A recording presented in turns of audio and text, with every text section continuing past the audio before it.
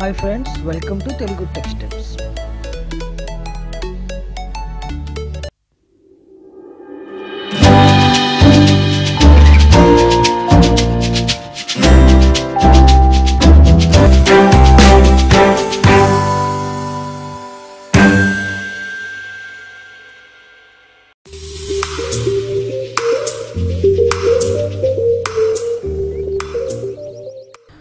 Okay అండి, ఈరోజు నుంచి మనం కలెక్షన్స్ నేర్చుకుంటున్నాం. అండ్ కలెక్షన్స్ మనకి one of the most important concept అండి. కలెక్షన్స్కి వన్ ఆఫ్ ద అంటే ఇంటర్వ్యూలో ఫర్ ఎగ్జాంపుల్ ఒక 25 క్వశ్చన్స్ అడిగితే 15 క్వశ్చన్స్ కలెక్షన్స్ నుంచే ఉంటాయి. That much important regarding collections. అంటే రియల్ టైంలో ఎందుకంటే అంత పర్సంటేజ్ ఎందుకు కలెక్షన్స్కి ఇంపార్టెన్స్ ఇస్తారంటే మ్యాక్సిమం 75% ఇంటర్వ్యూ మొత్తం టేకిన్ చేసేది అంటే కోర్ జావా పాయింట్ ఆఫ్ వ్యూలో 75% డిస్కస్ చేసేది 70 to 75% క్వశ్చన్స్ అన్నీ కలెక్షన్స్ మీదే ఉంటాయి. ఎందుకు కలెక్షన్స్ మీద ఎంత ఫోకస్ పెడతారంటే కలెక్షన్స్ మీదే యాజ్ ఎ స్టూడెంట్ అవ్వచ్చు, యాజ్ ఎ ఎంప్లాయీ అవ్వచ్చు, ఎవరైనా సరే బేస్ అయ్యి వర్క్ చేయాలి. Collections is the real time. మీరంటే రియల్ టైంలో వర్క్ చేయాలంటే ఖచ్చితంగా మీకు కలెక్షన్స్ వచ్చి ఉండాలి. కలెక్షన్స్ ఒకవేళ మనకి రాకుండా పైన మనం ఇంటర్వ్యూ అంటే జస్ట్ ఏదో ముక్కును పట్టేసినట్టు లేకపోతే ఇంటర్వ్యూలో వెబ్సైట్స్లో కొన్ని క్వశ్చన్స్ చదువుకుని వెళ్తే they can find out where fake. మనం ఫేక్ అన్న విషయం వితిన్ 2 minutesలో వాళ్ళకి అర్థమైపోతుంది. సో కలెక్షన్స్ ఈజ్ ద ఇంటర్వ్యూలో మనల్ని పాజిటివ్ సైడ్ నెగిటివ్ సైడ్ పెట్టే one of the best topic and hot cake for any interview రూమ్స్లో మీ యొక్క డిసిషన్ని చేంజ్ చేసేది. అంటే ఇంటర్వ్యూయర్ యొక్క decision, okay this person is eligible to fit for the job అని తనకి feeling అనిపించాలంటే you have to be more focus on collections మీద మనం complete effort పెట్టాలి. So ఈరోజు నుంచి మనం కలెక్షన్స్ కంప్లీట్గా నేర్చుకున్నాం. మనం ఈ కలెక్షన్స్లో మనం కంప్లీట్గా మనం ఏమేం కవర్ చేస్తామో ఏంటి అనేది ఫస్ట్ క్లాస్లో నేను ఇంట్రడక్షన్ ఇస్తాను. And next key interface of collections చూద్దాం. Then after we will enter in to the hierarchy of collections చెప్పుకొని ఆ హైరార్కీలో ఒక్కొక్క కలెక్షను, ఒక్కొక్క ఇంటర్ఫేస్, ఒక్కొక్క class, implementation classes and each and every topic and main interview questions ఉంటాయి. ఆ interview questions కూడా మనం కవర్ చేద్దాం. ఓకేనా అండి? ఓకే, అసలు మనం కలెక్షన్స్కి ఎందుకు వెళ్ళాలి? Even though we have so many Java features. మనకి జావా అని ఊప్స్ అని మనం చెప్పుకున్న ఎక్సెప్షన్ హ్యాండ్లింగ్, మల్టీ థ్రెడింగ్, ఇలా డిఫరెంట్ కాన్సెప్ట్స్ ఉండగా, డిఫరెంట్ ఫీచర్స్ ఆఫ్ జావా ఉండగా మళ్ళీ మనకి సెపరేట్గా కలెక్షన్స్ అనే టాపిక్ ఎందుకు? కలెక్షన్స్ దగ్గరికి what's the need of collections in real time programming? మనం కలెక్షన్స్ని ఎందుకని మనం నేర్చుకోవాలి అన్నది ఒకసారి చూద్దాం. ఫర్ ఎగ్జాంపుల్ నేను I want to represent A number, otherwise I want to declare a number. How can I declare in Java? Okay, మనం జావాలో ఏ విధంగా ఒక నెంబర్ని రిప్రజెంట్ చేస్తాం లేకపోతే డిక్లేర్ చేస్తాం అంటే ఇంట్ x = 1 అని చెప్పి డిక్లేర్ చేసుకుంటాం. ఫర్ ఎగ్జాంపుల్ నాకు స్టూడెంట్స్ని రోల్ నెంబర్స్ డిక్లేర్ చేయాలండి. ఫర్ ఎగ్జాంపుల్ ఒక స్టూడెంట్ రోల్ నెంబర్ మీరు ఏ విధంగా డిక్లేర్ చేస్తారు? ఇంట్ రోల్ నెంబర్ = 1. ఒక స్టూడెంట్ రోల్ నెంబర్ అనేది మనకి డిక్లేర్ చేయబడింది లేకపోతే రిప్రజెంట్ చేయబడింది. ఫర్ ఎగ్జాంపుల్ 2 ఇద్దరు స్టూడెంట్స్, ఇంట్ రోల్ నెంబర్ = 2 అని చేస్తాం. అదేవిధంగా ముగ్గురు ఉన్నారనుకోండి, సేమ్ ఇంట్ రోల్ నెంబర్ = 3. ఇక్కడ ముగ్గురు పర్సన్స్ని మనం రిప్రజెంట్ చేస్తున్నాం. ఫర్ ఎగ్జాంపుల్ నాకు 10 వాల్యూస్ ఉన్నాయనుకోండి, ఇట్స్ ఓకే టు డిక్లేర్, పర్వాలేదు. 10 వాల్యూస్ అంటే మనం డిక్లేర్ చేసేయచ్చు, that's not a problem. Suppose we have a 1 lakh students, 1 lakh students కావచ్చు లేకపోతే 1 lakh ఎంప్లాయీస్ కావచ్చు ఒక కంపెనీలో. Is it possible to declare? It's not. ఒకవేళ మీరు చేయొచ్చు, 1 lakh ప్రోగ్రామింగ్ కూడా మనం చేసేయచ్చు. ఇంట్ ఎంప్లాయీ = 1 అని చెప్పి స్టార్ట్ చేసి ఇంట్ ఒక వీక్కి after 1 week we can say that okay I have declared manually up to 1 lakh employees, up to 1 lakh students. But that is not the correct way of programming. అక్కడ ఏమవుతుందంటే నేను మొండిగా డిక్లేర్ చేయొచ్చు అని మీరు చేసినప్పటికీ దట్ ఈజ్ అక్కడ readability of the programming అనేది స్పాయిల్ అయిపోతుంది, రీడబిలిటీ అనేది రిడ్యూస్ అయిపోతుంది. ఇక్కడ మీరు ఆల్మోస్ట్ అంటే డిక్లరేషన్ ఆఫ్ ద వేరియబుల్ని డిక్లేర్ చేయడానికి 1,00,000 లైన్స్ రాసినట్లు లెక్క. సో ఇక్కడ ఏమవుతుందంటే రీడబిలిటీ ఆఫ్ ద ప్రోగ్రామ్ అనేది రిడ్యూస్ అవుతుంది. So this is not correct programming. ఇలా నాకు హ్యూజ్ రిక్వైర్మెంట్ వచ్చినప్పుడు వేరియబుల్ డిక్లరేషన్ అనేది I'm failing through just normal జావాలో మామూలు డిక్లరేషన్తో నాకు ఫెయిల్ అవుతున్నాను. Now can I declare 1,00,000 values with 1 variable? నాకు అటువంటి ఫీచర్ జావాలో ఏదైనా ఉందా? Yes, we have that feature. We can declare 1,00,000 values with 1 single variable. ఆ కాన్సెప్ట్ మనం ఏమంటామండి? That concept is nothing but of అరే. ఒకసారి ఆల్రెడీ మనం అరేస్ చెప్పేసుకున్నాం. ఇక్కడ అరే అనేది ఎలా ఆ ఫీచర్ని ఫుల్ఫిల్ చేస్తుంది అన్నది ఒకసారి చూద్దాం. ఓకే, ఇక్కడ నేను ఒక అరేని తీసుకున్నాను. ఇంట్ X equal to new of ఇంట్ 1,00,000 వాల్యూస్ విత్ ఇన్ ద అరే ఇచ్చాను. సో ఇక్కడ మీకు ఏమవుతుందండి? 1,00,000 values we can represent by using single variable. ఒక సింగిల్ వేరియబుల్ తీసుకుని నేను 1,00,000 వాల్యూస్ రిప్రజెంట్ చేయగలిగాను. ఓకే, అరే యూస్ చేసి ఎక్స్ అనే వేరియబుల్ ఇక్కడ 1,00,000 అరే కలిగిన అరే తీసుకున్నాను. ఆ ఎక్స్ అనేది దేని రిప్రజెంట్ చేస్తుందంటే 1,00,000 వాల్యూస్ని రిప్రజెంట్ చేస్తుంది. And that 1,00,000 values as a index also 0, 1, 2, 3 ఇలా ఇండెక్స్ కూడా మనకి చూపిస్తుంది. So the syntax for this అరే ఏంటంటే ఇంట్ X equal to new of ఇంట్ విత్ ఇన్ ద parentheses మనం 1,00,000 వాల్యూస్ ఇచ్చుకున్నాం. అంటే దిస్ అరే కెపాసిటీ ఏంటండి 1,00,000 వేరియబుల్స్ని మీరు డిక్లేర్ చేసుకోవచ్చు. అండ్ ఎక్స్ అనేది ఈ అరేని ఇండికేట్ చేస్తుంది. అండ్ ద అరే ఇట్ సెల్ఫ్ కంటైన్స్ ఇండెక్స్ అనేది కలిగి ఉంటుంది. సో ఇక్కడ రీడబిలిటీ ఆఫ్ ద ప్రోగ్రామ్ ఏమవుతుందంటే ఇంక్రీజ్ అవుతుంది. మీరు 1,00,000 లైన్స్ రాయక్కర్లేదు. విత్ ఇన్ 1 లైన్లో మీరు కంప్లీట్ ప్రోగ్రామ్ అనేది మనం రాసేయచ్చు. అంటే ఇదివరకు మనం జావా వేరియబుల్ డిక్లరేషన్ అయితే 1,00,000 లైన్స్ వస్తున్నాయి. సో ఇక్కడైతే మనకి ఓన్లీ 1 లైనే వస్తుంది. సో ఇక్కడ ఏమవుతుందండి variable readability of the programme పెరుగుతుంది, ఇంక్రీజ్ అవుతుంది. ఓకే కదా. ఇప్పుడు చిన్నది ఏంటంటే నేను ఒక ఎంప్లాయీని 10,000 మంది ఎంప్లాయీస్ని ఒక అరేలో ఎలా ప్లేస్ చేసుకోవాలన్నది ఇక్కడ మనం చూసాం. Employee equal to new of employee with in the పెరెన్సీస్ నేను 1,00,000 ఎంప్లాయీస్ అంటే దాని కెపాసిటీ ఆఫ్ ద అరే నేను ఇచ్చాను అనమాట.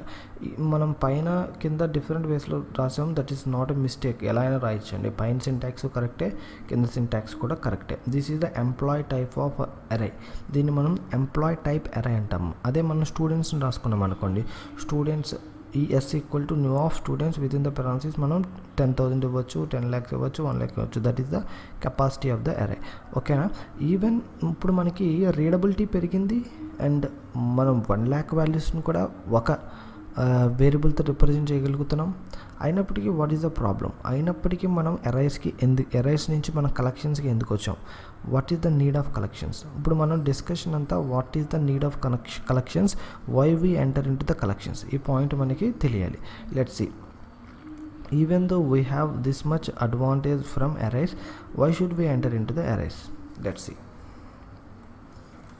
ద ఫస్ట్ ప్రాబ్లం విత్ అరే వచ్చేసి ఫిక్స్డ్ ఇన్ సైజ్. అరే అనేది ఫిక్స్డ్ ఇన్ సైజ్ అంటే దాన్ని మనం ఎంతైతే మీరు సైజ్ ఇచ్చారో ఆ సైజు ఇంకా ఫిక్స్డ్.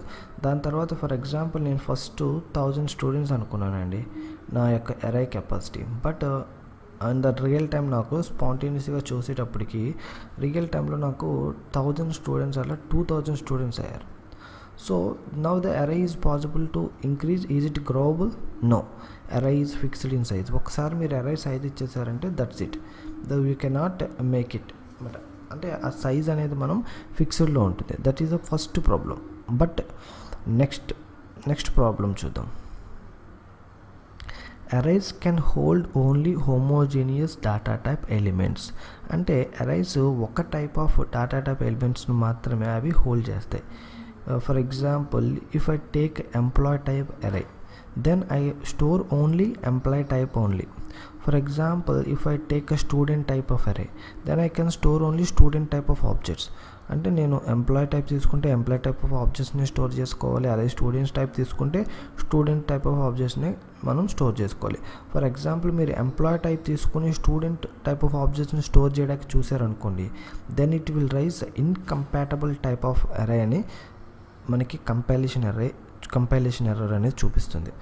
ఒకసారి ఆ ప్రొసీజర్ ఎలా ఉంటుందో, ఒకసారి స్టోరింగ్ ఎలా చేయాలి, ఒకవేళ మనం వేరే ఆబ్జెక్ట్ని స్టోర్ చేస్తే ఎటువంటి ఎర్రర్ వస్తుందో ఒకసారి జస్ట్ సింపుల్ కోడ్ రాసి చూద్దాం.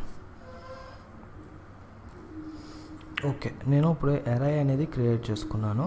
In the first line I just created this అరే, ఎంప్లాయ్ అనే అరే నేను క్రియేట్ చేసుకున్నాను. No I'm storing the values one by one.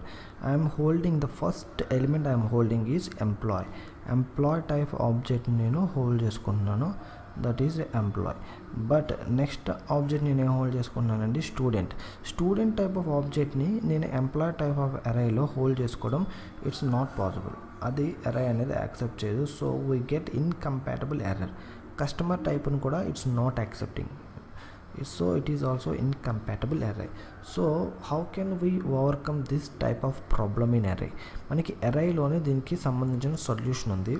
దానికి సొల్యూషన్ ఏంటంటే మనం ఆబ్జెక్ట్ టైప్ తీసుకోవాలి. If you take the object type of అరే, మనం తీసుకునే అరేనే ఆబ్జెక్ట్ టైప్ తీసుకున్నాం అనుకోండి, దెన్ అరే can accept any type of object. అంటే మనం ఏ టైప్ ఆఫ్ ఆబ్జెక్ట్ని తీసుకున్నా it will store the data అన్నమాట. For example I'm taking here object oh equal to new of object, the capacity of the అరే వచ్చేసి 1 lakh. So in this scenario I'm taking object oh equal to new of employees and object 1 equal to new of students. ఇటువంటి సినారియోస్లో మీరు ఎంప్లాయీనైనా ఇచ్చుకోవచ్చు, లేకపోతే స్టూడెంట్నైనా ఇచ్చుకోవచ్చు. Just see, I'm just taking here object type. Object టైప్ని ఎందుకు తీసుకుంటున్నాను అంటే I just want to store the different type of object arrays. అంటే నేను అరేలో డిఫరెంట్ టైప్ ఆఫ్ ఆబ్జెక్ట్స్ని హోల్డ్ చేద్దాం అనుకున్నాను. So that's why I'm taking object type of అరే. Object type of అరే తీసుకున్నాను. అందులో నేను ఫస్ట్ వచ్చేసి ఎంప్లాయ్ టైప్ పెట్టుకుంటున్నాను.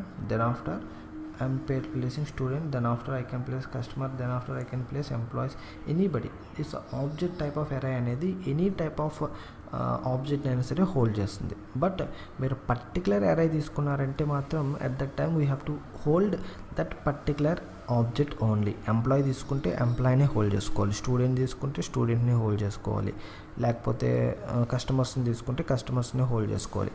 బట్ మీరు ఆబ్జెక్ట్ టైప్ తీసుకుంటే we can hold any type of object in that array. Okay, this is the scenario. We have a problem with array and we can have a solution with array. That is the second point. Array holds only homogeneous elements. Okay, up to it is also a problem, but up to mark we have a solution. Okay, these two problems we have covered. And third problem is there is no underlying data structure for arrays. అంటే అరైస్కి మీకు there is no underlying data structures. అంటే అరైస్కి there is no rich support. అంటే library అనేది rich library support లేదు అరేస్కి. That is for example మీరు sorting చేయాలన్నా, searching చేయాలన్నా మనకి రెడీమేడ్ మెథడ్స్ అనేవి లేవు.